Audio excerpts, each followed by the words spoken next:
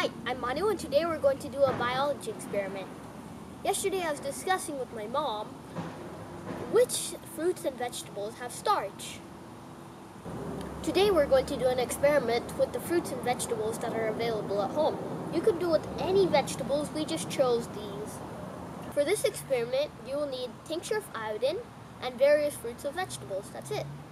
Let's see what happens.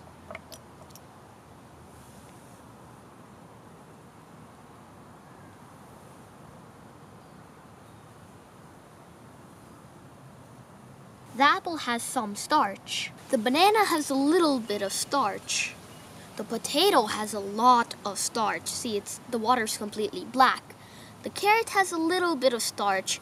Over here, it's very little.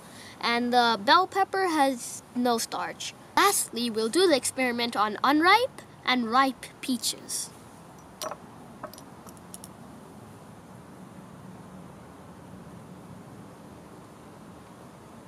The unripe peach has a little bit of starch. As the peach ripens, the starch converts into sugar. So that's why you don't see a lot of starch on the ripe peach.